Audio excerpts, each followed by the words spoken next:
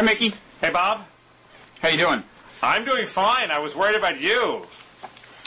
Yeah, well, I'm back from Saudi Arabia, where I was brainwashed, and my friends and family have done their best to deprogram me.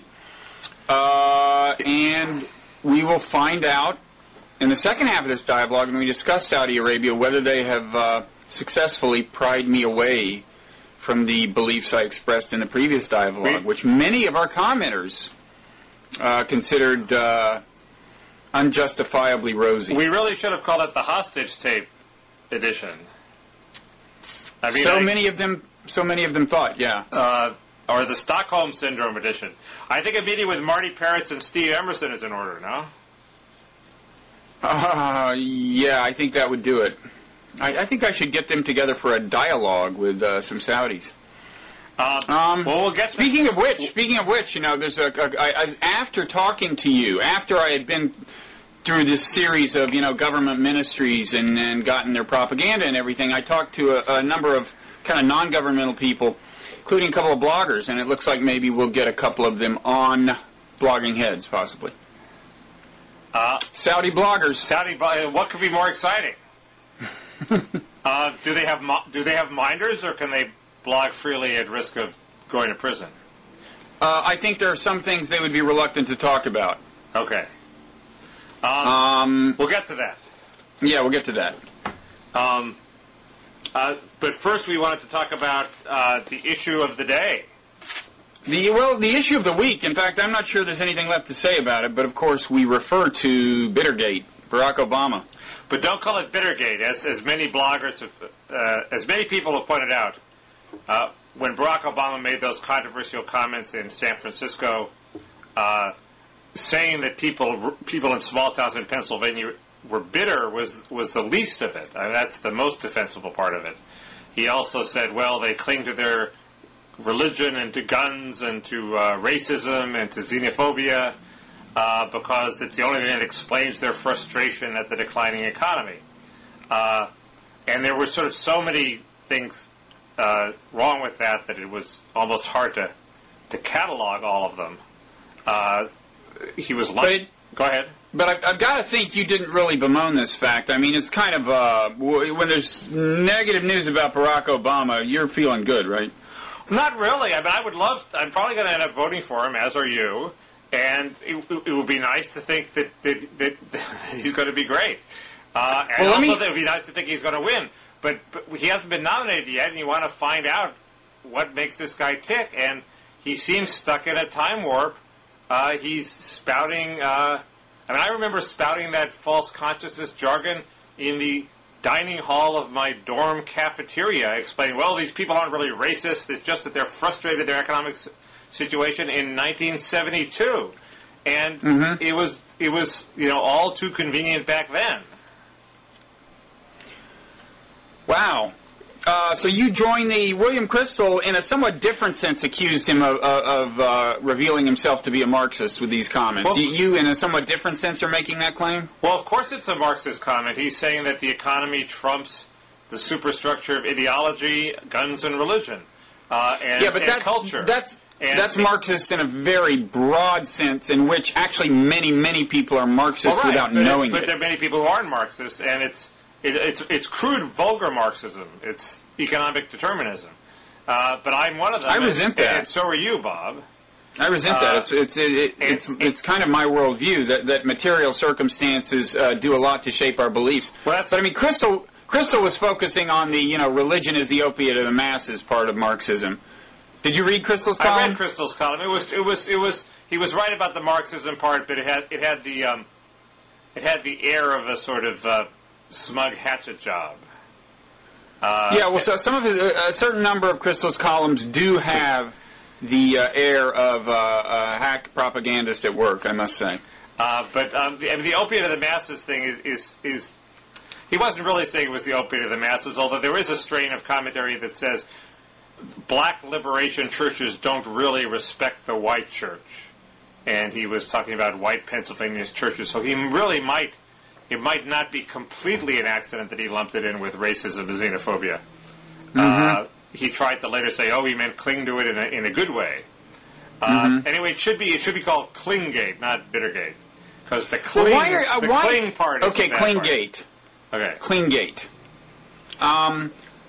But why are you so intent on dwelling on this kind of obscurely Marxist aspect? Because, as I said, tons of people believe this, that economic and other material factors shape our beliefs. What is so scandalous about that per se? I really don't get that. And this is where I have an actual genuine conundrum that I turn to you for guidance on, Bob. I'm always here to help, as opposed Mickey. to argument. First, I'm concerned that it was condescending because I think the purpose of liberalism should be to ensure social equality, and being condescending is the opposite of social equality. It's looking down on people, and all liberals have to offer, it seems to me, is a society where nobody looks down on anybody. We can't, given the state of the economy, Obama's not going to be able to deliver in the wonderful economic miracle that's going to restore low-skilled, very high-paying industrial jobs to the Midwest. He's not going to deliver on that promise. What liberals can't, okay, but wait, on the condescension is social equality, so that's why I care about it, okay? But on the condescension, are you saying that, is this the connection with the so-called Marxism, that to say that you know more than other people do about the material circumstances shaping their beliefs is intrinsically condescending? Is that the thing? I think so. This is where I need guidance. I believe in vulgar Marxism in the world stage. Okay, I think that you can go to the Arabs and Chinese and say, look, your material circumstances eventually are going to require democracy and liberalization, and they require a viciously jihadist version of Islam. They're going to require an Islamic reformation. You may not know that, but I know it. I'm for modernity. I think eventually you will change and become more like me. That is the same thing Obama was saying to these Pennsylvanians. He's saying, look, I know that if I bring an economic revitalization to your region, you're going to stop clinging to guns and God and religion and anti-immigrant sentiment and racism. And I know this. I know that you'll change. It seems to me that is sort of inherently condescending in the Obama case, because you're saying, you may think you're for guns and religion, but I'm not going to respect that. I'm going to say, that's just what you think and you'll change. And why isn't it equally condescending toward the Arabs? We're saying, look, you may think, we're infidels and you may believe in this pure version of Islam, but I know that's bogus, and it's, as soon as you get a whiff of modernity and prosperity, you're going to be watching Britney Spears videos, and then that's all going to go kablooey. It seems to me they're both condescending. And since I believe in the second, I'm condescending too. Well, first of all, this strikes me as really an extremely obscure concern. Of all the questions you can ask that are raised by what Obama did, like, does this mean he would be a serious screw-up as a president? Because it was arguably a serious screw-up, Does it mean A? Does it mean B? For you to worry that,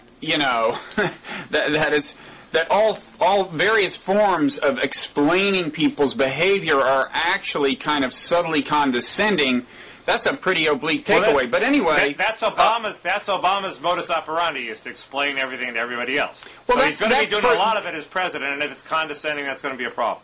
But that's the MO also of things like all of social science. Are all social scientists condescending because they try to find factors that explain people's behavior, which are almost certainly factors that the people themselves are not entirely aware of? Good question. We all do this all the time, really. So. But it's rare to have a politician do it, and that's one of the reasons Obama is supposed to be so magnificent and nuanced and sophisticated, is because he does it. Okay, right. Well, maybe there's a reason why they don't do it. It's because it pisses people off and it's condescending, and we don't want our leaders doing that. The comments obviously had an air of condescension, leaving aside the much larger question you're asking about the extent to which condescension is intrinsic in various forms of explanation. That it was.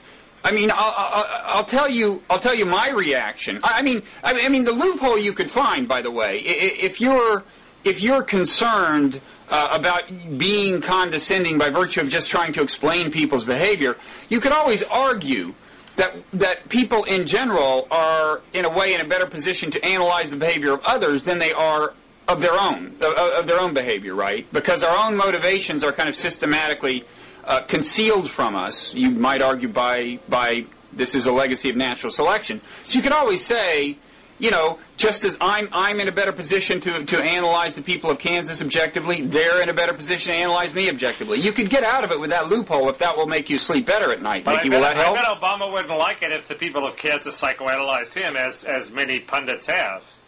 I mean, one of the problems that the loophole is sort of is fortuitous, because one of the problems is Obama never applies his analysis to himself.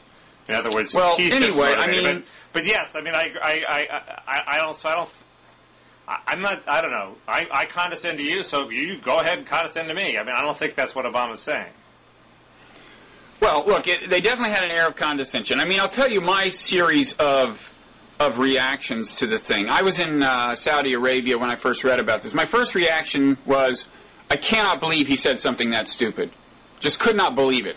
I mean, the idea of a politician saying, you know, in any kind of derogatory way that any group of Americans are clinging to religion, right? I mean, that's just like, you know, that's high on the list of things politicians aren't supposed to say in America. Now, as I learned more about it, I was imagining him saying it like at a, you know, with the cameras rolling, like at a press conference or something.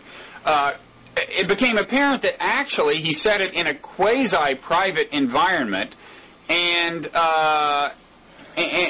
you know, probably did not have the expectation of it being reported. Now, if that's the case, then he made at least one mistake right, which is these days you should never assume, you know, you're off the record unless you are in a soundproof booth with a couple of people you trust really well, right? I mean, but that's such a... The world is just transparent. But if he didn't know that before, he knows it now. It isn't a new thing for a politician to expect anything he says at a fundraiser with a large group of people to be reported. I mean, that's like 10 years ago insight he should have had. So the outrage that, they reported this, it just reflects badly on him.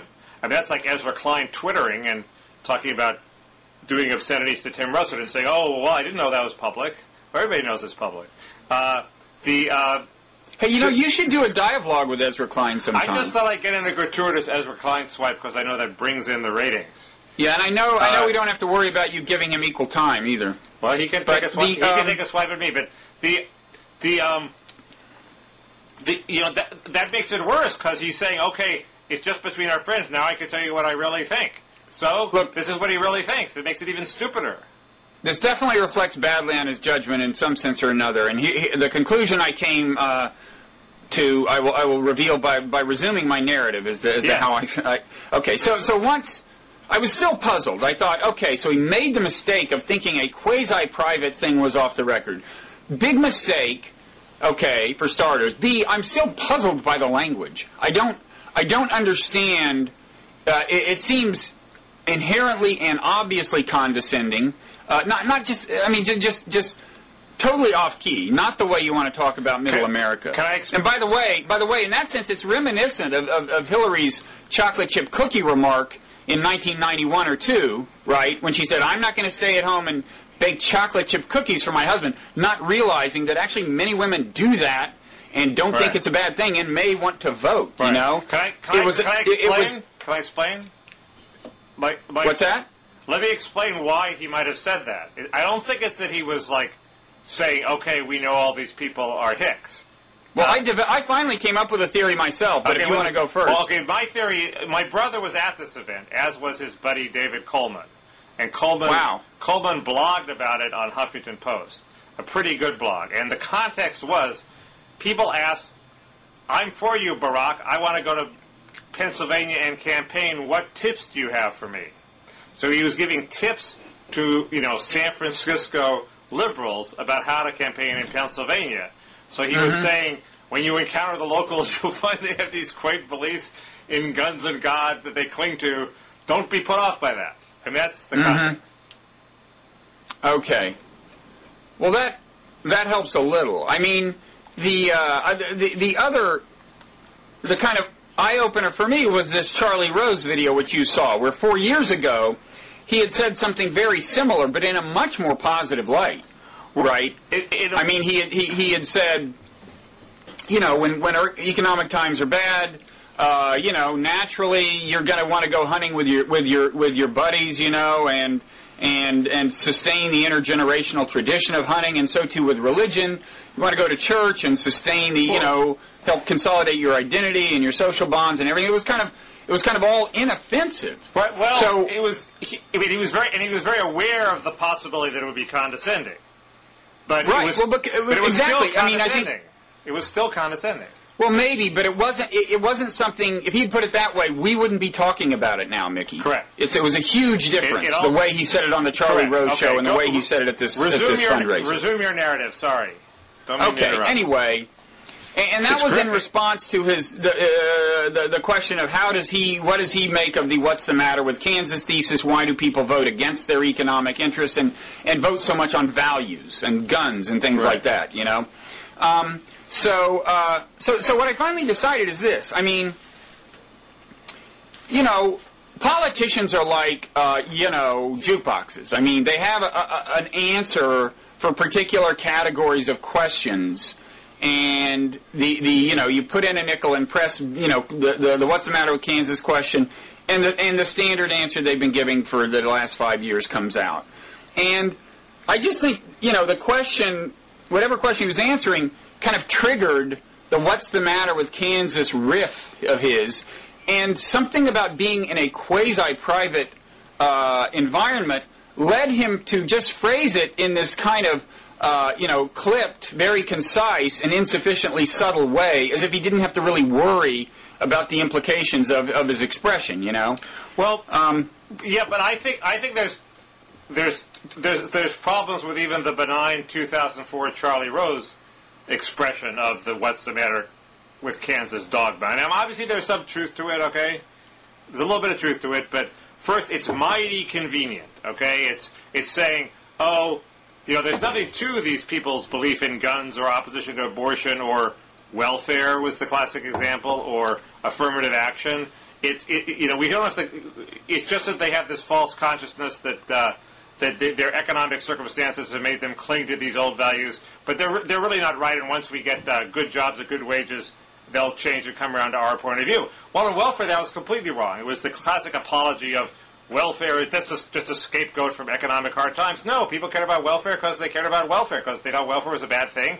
They cared about that in good times and bad times, and they were right about it. So that's the opposite of the what's the matter with Kansas. So remind me, you were in favor of welfare reform, right? This is very hilarious. The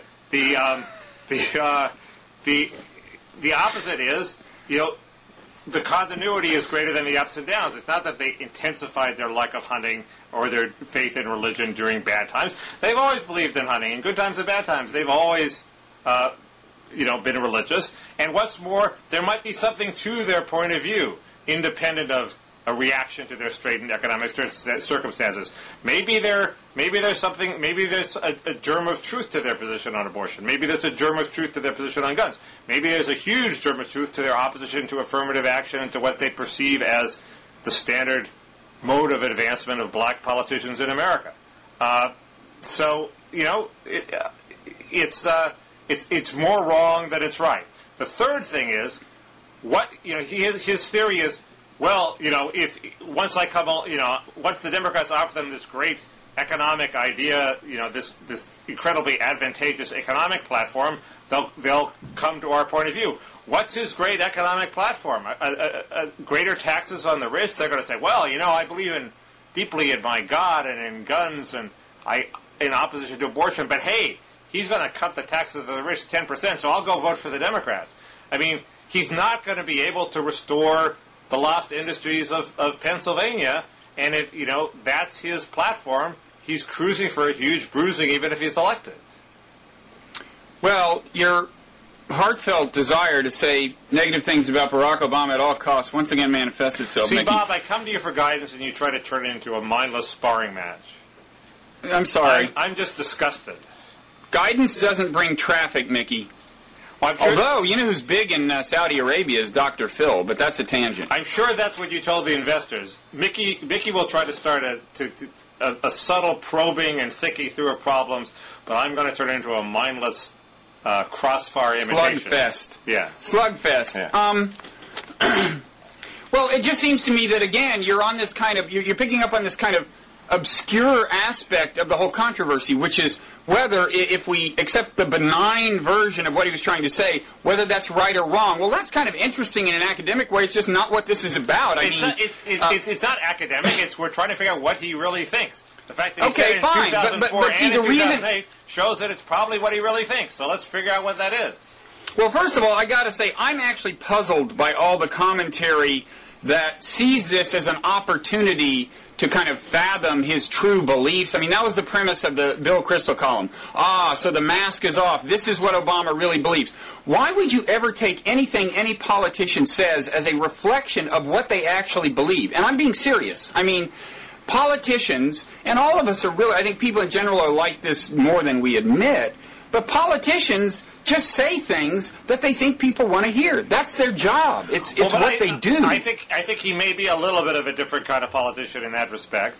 Well, I'm glad to hear you say something positive about him. And also, the premise is that if you hear somebody over and over again, even though they're trying to tell you what you want to hear, eventually you figure out what they think. And if you want to try to predict what they're going to do in the future, which is what voters have to do, you sort of got to go through that exercise. I mean, it's pretty clear how John McCain thinks. You got a pretty good idea that he hasn't thought a hell of a lot about the economy, for example. If you hear him talk, and you can see, that Obama is some blogger. I think Jonah Goldberg put it. He's stuck in a time warp. He hasn't learned the lessons of the '90s, which is the Clinton welfare free trade lesson. That's when he grew up. So it's like me in the '60s, him in the '90s, in the '80s. So we're electing a guy who hasn't realized what Bill Clinton has achieved. It's only doubly reinforces that he's running against Bill Clinton's wife. Well, all I'm saying is you could have made this critique a week before he said this. If you want to get into the substance of his well-known views on the economy, fine. It's just a weird thing to try to kind of... For me, the big question is, why the hell did he say something so weird? Does it reflect... does the weirdness of it, the total off-keyness of it reflect badly on his ability to be a good president? That's, to me, the interesting question. The argument you want to have, you could have had 2 weeks ago, 3 weeks ago, you can have it in a month, because his position papers are out there. Well, we didn't quite know that he was just pandering to anti-trade sentiment because these people are just clinging, they're just rubes clinging to trade. Now we sort of... Well, wait a second. We still don't know that, Mickey. Mickey, we still don't know that. But it's another bit. Mickey, he's pandering to anti-free trade sentiment because he thinks that'll get him elected, and that was also evident 2 weeks ago. He thinks it'll get him nominated, more specifically. Was it evident, or do we not know it? You just said two contradictory things. Ever since he turned on NAFTA, ever since the whole for weeks and weeks and weeks, it's been clear that he and Hillary both thought that they needed to position themselves against free trade to get the nomination. This adds no new information, and any information you're claiming that it adds is premised on this extremely naive idea that what politicians say reflects what they believe. Well, he's running as a new kind of politician, and to some extent he is. So, and also, I actually don't know to what extent he's cynical about trade. I mean, I know what Austin Goolsbee thinks, but no, I don't mean he's really cynical about trade. I didn't know that this was just boob bait for the bubbas, and he's going to pursue a sensible free trade policy. I find that reassuring, actually, but it's good to know. It's another bit of evidence. But anyway, my point is... I think this brings no new information to the question of what he'll really do about free trade. I care about it because I think the whole purpose of liberalism in the Democratic Party is to ensure social equality, and if you have a president who's not a social egalitarian, that's a problem, I think. Not a huge problem. He's not a social egalitarian? A person who thinks he's lecturing everybody and is above everybody as this sort of Archimedean point against which all other viewpoints could be measured, but he's the one who's right. That could be a problem. I'd like to know that. I mean, I just think we're all implicitly elitist in that way. We all assert these views that are sometimes not widely held, and the premise is that we're more enlightened than other people. And I just think the idea that means he is not in favor of social equality and would not be as a practical matter as president is, I think, a little bit crazy. Yeah, I saw this item from your blog from like a couple of weeks ago that may shed some light on the position you're taking. It said 2 memes running, : I'll try to keep track of the 2 most underdeveloped negative memes on Obama. He's a wuss and he's arrogant. Now, the idea that it's your mission to try to give more life to negative memes about Obama if they're not sufficiently developed, where I think by your definition, full development means they totally overwhelm the blogosphere and doom his chances of being nominated or elected. I do think you kind of try to find the negative when it comes to Obama. I was trying to, like, give names to things and put things in useful categories so one could think about them. Like I say, we're both going to end up voting for Obama. It's just said, Bob, that one of us is on a quest for the truth and the other is on a quest for cheap, short-term partisan advantage. And the one on the quest for the truth would be me? I think that's wrong. But here's a perfect segue. Okay, I think it's a good segue. I mean, when you go to a country like Saudi Arabia, is there any chance that the House of Saud, if it pursues these modernization and liberalization plans that it has, it is successful at it, even if it doesn't include a free inquiry component? Okay. Even if it doesn't include, like, liberalism in the classic pure sense, if it's just people learn a whole lot and develop, is there any chance that if it develops as you want, the House of Saud will still be ruling Saudi Arabia in 100 years? No. So your attitude to the House of Saud is, yeah, you go ahead, just do things. And by the way, I secretly think you're, like, completely screwing yourself because you're going to be out of power in 100 years. But hey, it's a good thing. You should go ahead and do it. And you're such a fool, but go ahead and do it. Your same attitude toward the Chinese. Hey, you communist rulers, let's have commercialization. Of course, it's going to end up in your downfall because you're not going to be able to control it, but hey, that's your problem if you can't figure that out. Your attitude toward the Saudis and the Chinese is inherently condescending, and I bet they pick up on it, Bob. Well, first of all, I just said all of us do this kind of thing that is implicitly condescending or elitist. I fessed up to this tendency long ago, and I think pretty much everybody, who in the chattering class and beyond is guilty of it. So this is not a newsflash to me. I mean, in the case of Saudi Arabia, I actually think that King Abdullah may actually imagine that in 100 years ago his great-great-great-grandkids won't have a throne to sit on, and he's fine with that because it would be in the interests where he's going is in the interests of, the Saudis, including actually his kin probably for the next 10, 20, 30 years. I don't know. And I should say one of the several asterisks I would add to what I said last time is that he is the sponsor of the reforms I'm talking about, or many of them, and there's some concern over there that his heir apparent, who apparently is pretty well specified at this point, there's reason to believe that his heir apparent will not be nearly as liberal in his inclinations, and so there's some concern over that, and that's one of many things that could derail this. But it's true that I did make the claim while over there that I saw, that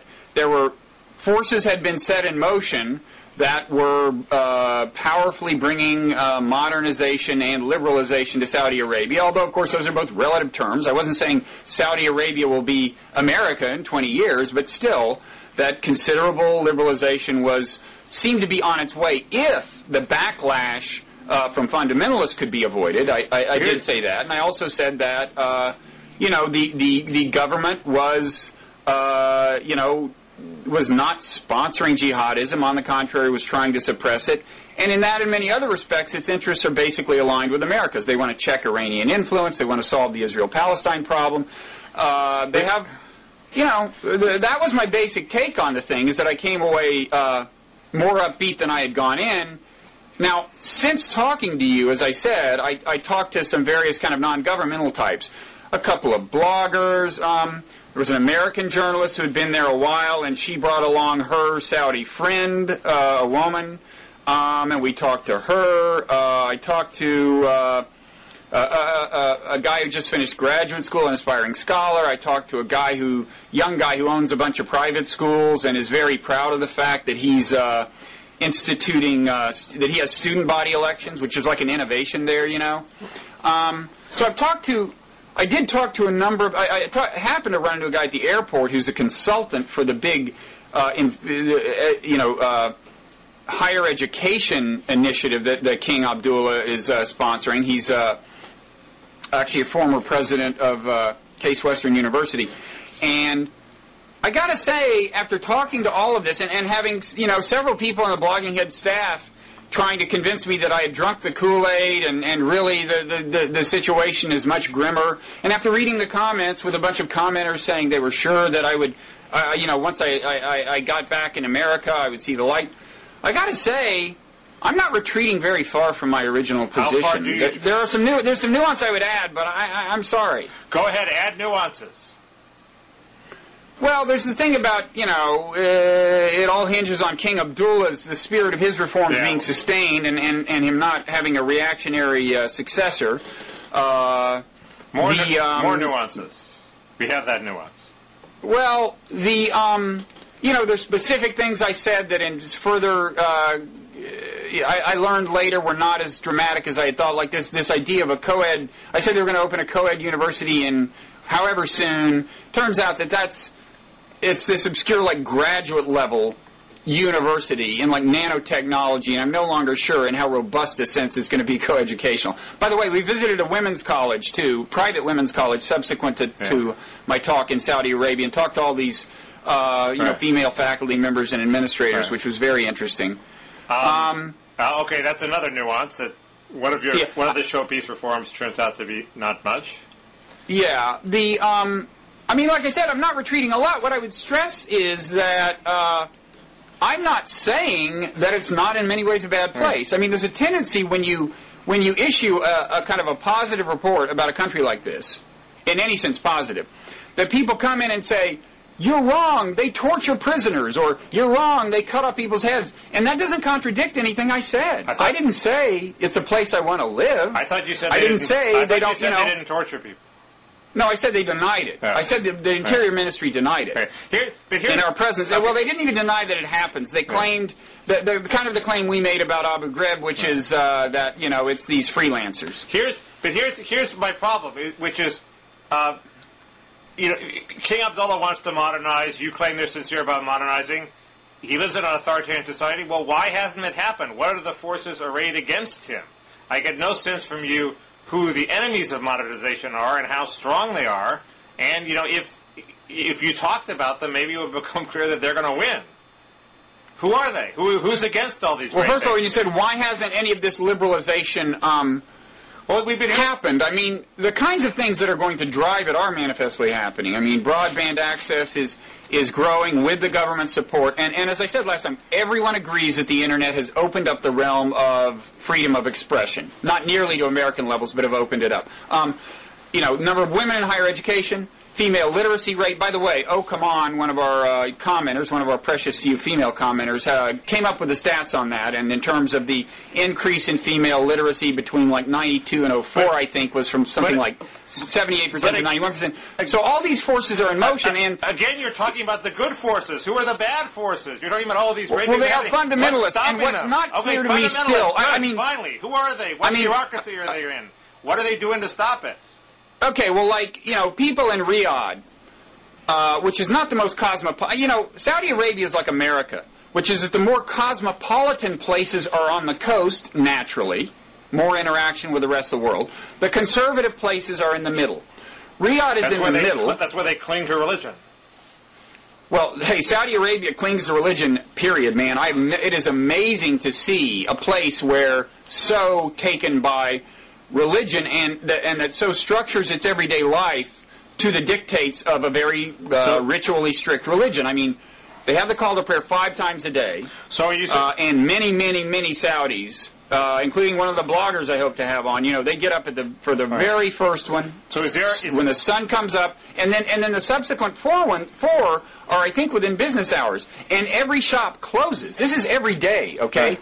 Every shop closes for every call to prayer. Okay, but are you saying that there's a religious bureaucracy? I'm being like a Marxist materialist. Is there a religious bureaucracy whose interests are threatened by this modernization? And what leads us to think that the Saudi king, especially since his successor doesn't believe it, is going to succeed in beating this religious bureaucracy? When you ask people, like I said, Riyadh is in the conservative center, but Riyadh is relatively cosmopolitan compared to some nearby cities. When you ask people in Riyadh, they say, well, okay, north of us is this city that is the epicenter of fundamentalism. Okay, so first of all, in places like that, the places like that are where you're going to tend to get grassroots resistance, very possibly abetted by imams there at relatively conservative mosques. Now, the question of where the religious establishment in the sense of the government establishment sits, I'm not totally clear on it all. We sat down with these guys at the Ministry of Islamic Affairs. They're the ones who have the power to fire imams. I am told that they conducted a purge of more than 100 imams a few years ago, and they still fire them occasionally if they're found to espouse violence. If they're accused of espousing violence in the mosque, there's an investigation, and I'm told these guys will can them if indeed it turns out to be that that's what they did. But I can't say that I really feel confident of where... I mean, I liked these guys. They seemed very earnest and sincere and very much wanting a moderate interpretation of Islam. But I can't say that I've investigated enough to know where the government religious establishment is exactly. I mean, the stereotype is the government and the religious establishment does this deal where, all of the princes can go drink and gamble and have sex, and the religious authorities won't say anything about it as long as the government nourishes this very conservative form of Islam. Right. I don't know that that's not the case. I suspect it's... I think, first of all, the princes are keeping a lower profile on this front than they used to, but... oh, by the way, I should say, though, Prince Bandar seems to be sinking into a scandal that may seem to contradict some of what I'm saying, okay? Which is what? Well, I don't know how much of this is on the record yet, actually. I mean, the scandal... It's this bribery scandal where he... Alleged. Keep using the word alleged. He wanted to... the allegation is he wanted to land a huge amount of... some kind of huge kickback, this is the allegation, in exchange for steering fighter jet contracts to Britain or something like that, okay? And what I've heard, and I don't know if this has been reported, is that at one point when Britain started to investigate the alleged scandal, he said, hey, it would be a shame if we quit cooperating with you on intelligence, and so some more British subways got bombed. Now, I would just say that's not the same as a concerted government effort to export jihadism. That, if it's true, it would be a case of personal corruption and a guy using all the sleazy levers at his disposal. That doesn't seem relevant to the large world no, it historical doesn't. forces we're talking I can about. just see commenters linking to this headline if it comes out. So anyway, where was I? I don't really know exactly where the religious establishment per se is. There's one other thing I would say though that came to my attention is in terms of the government's motivation for sustaining a very strict form of Islam. It certainly goes beyond a kind of corrupt deal with the imams, which is that I didn't realize until I went there how much of Saudi Arabia's kind of soft power within the Islamic world comes from the fact that they have the two holy mosques in Saudi Arabia. And that apparently leads them to want to be, kind of like, holier than the Pope, as they say. And that's one reason they are reluctant. They don't want to be able to be, I think, accused of being religious, radical liberalizers, radical innovators by kind of anyone, I think that may be part of it as well. But at some point, won't the rest of the world be more liberal than they are? So they'll... That suggests that we have to liberalize the rest of the world before Saudi Arabia because they're always going to be the last to switch because they have control of Mecca. Well, they may be the last, but they're lagging considerably behind immediate neighbors like Egypt right now. I mean, one of these bloggers said he was so shocked when he went to Egypt and saw like a man and a woman, a husband and wife, just walking along the street together, like holding hands or something. I haven't seen that in years. Yeah, well, doesn't happen around here. Maybe you're hanging around the wrong bars. I've forgotten my thought. Well, like I said, I want to get these bloggers on and they can tell their own story, and they don't necessarily agree with me about all this stuff at all. But that's probably better than me making these arguments. No. My next question, I remember my thought. How scared are they of Iran and these so-called Shiite crescents? Well, they're scared to death of Iran, and it's interesting, this business of them being, the custodians of the holy mosques, and by the way, I mean, this is so much a part of their identity that if you read the kind of official establishment press, like the Arab News, which comes out in English, you would think King Abdullah would be identified as King Abdullah. He is a king, after all. But no, the title they give him is the custodian of the two holy mosques. On first reference, that's the style rule in Saudi newspapers. I mean, it's really an important part of his identity. And the way this figures into the way this, in a way, puts them at a disadvantage with Iran is, like, Iran, they are clearly involved in a bunch of stuff that involves killing other Muslims, right?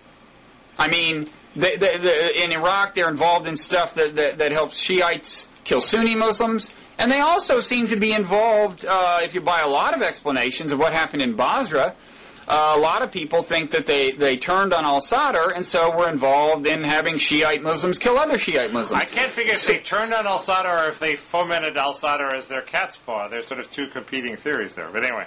No, there are conflicting reports, but no one doubts that, like, they're not afraid to weigh in and go, mano a mano with other Muslims and be responsible for killing them. Saudi Arabia really doesn't want to be put in that position. Okay, I think it would be reluctant to even be in the position of fighting a Shiite country like Iran. So, and that's one reason that in Iraq, I think it's one reason that.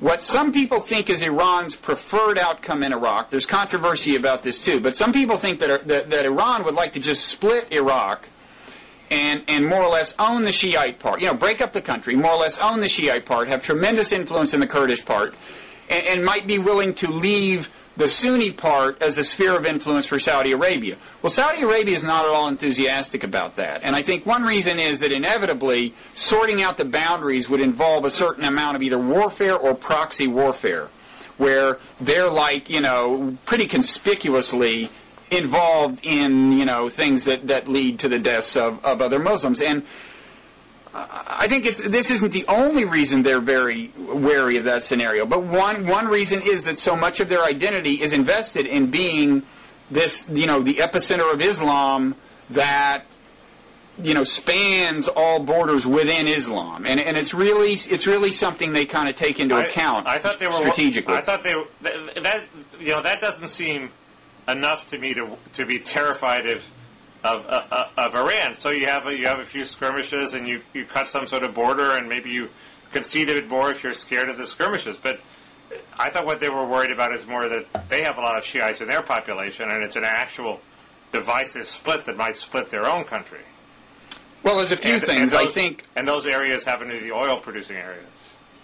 Well, I think, first of all, Iran is just bigger, has more people, and so could field a larger army, especially given that, the Saudis in Saudi Arabia, thanks to the oil boom, not many of them are doing the kind of working class labor from which they're not part of the working class workforce from which an army is traditionally recruited. Right. I mean, if Saudi Arabia had to suddenly expand its army, I'm not sure where it would turn, because there aren't many Saudis, I think, who would really consider being a soldier preferable to their current lifestyle. Right. So I think there's practical reasons they don't want to confront Iran. Also, Iran can stir up, they can. It isn't just that they could win over the Saudi Shiites, it's that they up the ante in the kind of fundamentalism competition, That they can be a role model for Sunnis, Sunni jihadis as well.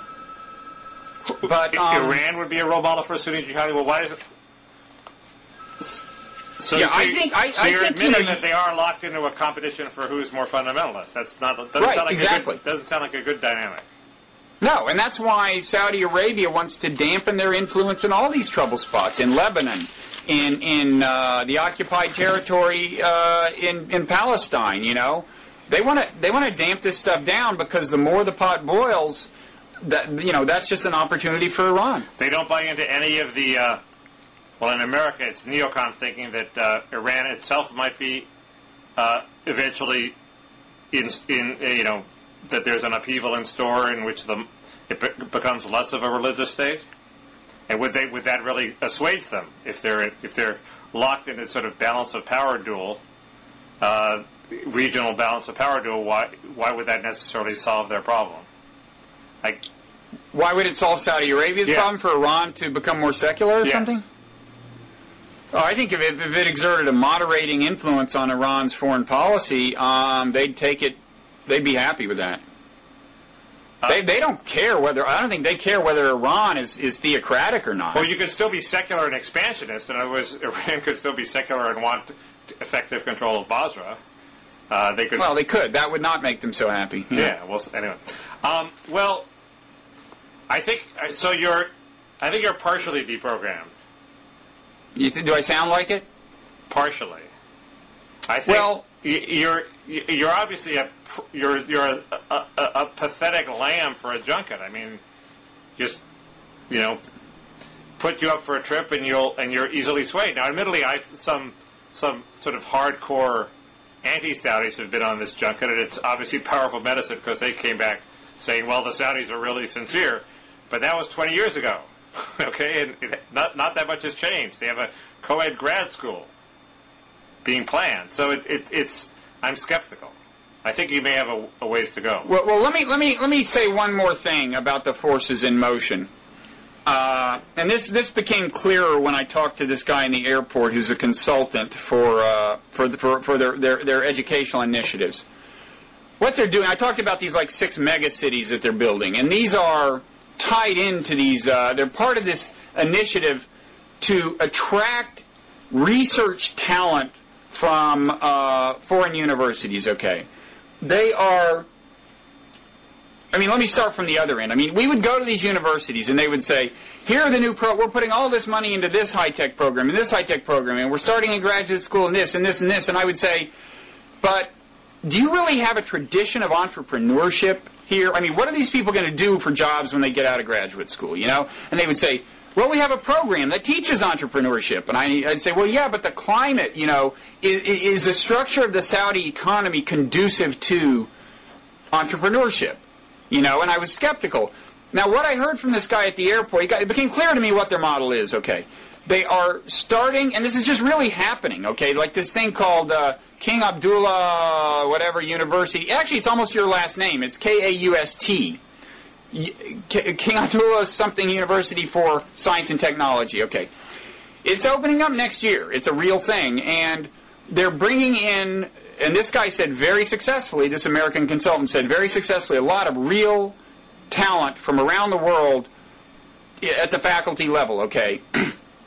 These are the kinds of people who could attract capital, okay? Their research programs these are faculty of a caliber that in science and technology traditionally attracts capital. If it were an American university, you'd see these research parks opening around. Okay, they're bringing them in. And they are educating all these Saudi students. The faculty are going to educate all these Saudi students. And the hope is that the capital this will be a place where you can amass venture capital.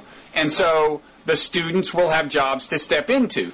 Now, that may not work, but it's the plan. And it shows they've thought about it more than I might have expected. It's a not crazy plan. The faculty's teaching full-time, or are they... Yeah, totally. They're going to live there. Totally. I mean, these cities are going to have massive numbers of like there's going to be a city that has a ton of Chinese, okay, and Saudis living with them. This sounds like Japanese baseball. The real major leaguers stay in America, and the second string, when they're washed up, go to Japan. I don't think you're going to see top-flight American academics and European academics go to Saudi Arabia. They're going to get the washed-up second string. Maybe. What promising grad student is going to want to go to a country where he can't drink and can't go see Britney Spears and can't do all the things that worldwide boho yuppies like to do? Saudi Arabia is the last place on earth that they would want to go. I do not think that the police are going to. I don't think the police are going to be raiding the homes of these academics looking for vodka, Mickey. First of all. Secondly, money talks. I admit that this consultant had a vested interest in depicting this as a success because one thing he's doing, I think, is the recruiting. But anyway, let me just say, that's their plan, and this is one way I haven't yet phrased what I think may well happen in Saudi Arabia is that there will be a decentralization of power, okay? And this would be part of that. I mean, traditionally, the money was with the royal family, right? This would be, if this works, the money is going to get distributed more widely. because this will be merit-based. Who graduates from these graduate schools will be largely merit-based. So that's decentralizing. The Internet is already decentralizing power there because the government has less control over information. And this is why I'm guardedly optimistic. And why, really, again, one of the main things I worry about is fundamentalist backlash. Well, right. Why would you start a university in a place where if they had a popular vote, fundamentalists would be put in power who would execute you? Seems like not the most promising place in the world to start a university. If you're teaching at a university and somebody walks up and says, and you're making $200,000 a year, and somebody walks up and says, do you want to spend 2 years in Saudi Arabia making $1.2 million a year? It would get your attention, right? Well, 2 years. I don't know what the numbers are, but they've got this kind of money. 2 years is not enough to found a research park on. You need a big institution where people are going to stay and do their life's work all their life. Not 2 years. Okay, you're right. Can I say one other thing? I'm sure they're working on solar power. Actually, they are. Big time. Really? Big time. No. Because they want the solar fields to be in Saudi Arabia, and also probably it's good PR for them to be working on oil alternatives. But this guy told me, the American told me, very big investment in solar power. Were you joking? I was joking, but... No, they want to be... they got a lot of sun there. It's a resource, and they got a lot of land that has no rivals to solar panels occupying it right now. Good point. I think we're wrapping up here, but you had one more point? Yeah. Well, there's one thing. Do you have a comment or you want to talk about? Any comments? Not particularly. I thought it was a good discussion. I thought, my favorite commenter would be Abu blah blah blah al Irlandi or whatever the guy's name is. Abu Nur al Irlandi. Although he seems to be a bit of a twit, he makes a big deal about the semantic distinction between Wahhabi and Salafist. He has a lot to say, and also he's willing to say things against the Saudi government as well as for it. Well, once again, you've endeared yourself to one of our commenters, and that's my job. The chickens will come home to roost, as they say. My job is to foster your precious little community, Bob. Yeah. Anyway. But anyway, there is a distinction between Wahhabism and Salafism, and I think there's some merit to what he's saying, and certainly he's right that the people there don't use the term Wahhabism. I liked him, I just thought he was a bit of a twit.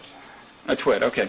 Anyway, no, that post of his is definitely worth reading. There are two commenters I would want to comment on. One is East-West, says Saudi Arabia's role in widely spreading Wahhabi Salafi hate doctrine in Afghanistan, Pakistan, and beyond can't seriously be denied. I think he owes it to us, or she, to provide some evidence. If what he or she is saying is that now, and that's all I'm talking about, the last 2-3 years, now the Saudi government is spreading like jihadist ideology in Afghanistan and Pakistan. Bob, what? No, he's talking about before 9/11. Are you saying that they never did it?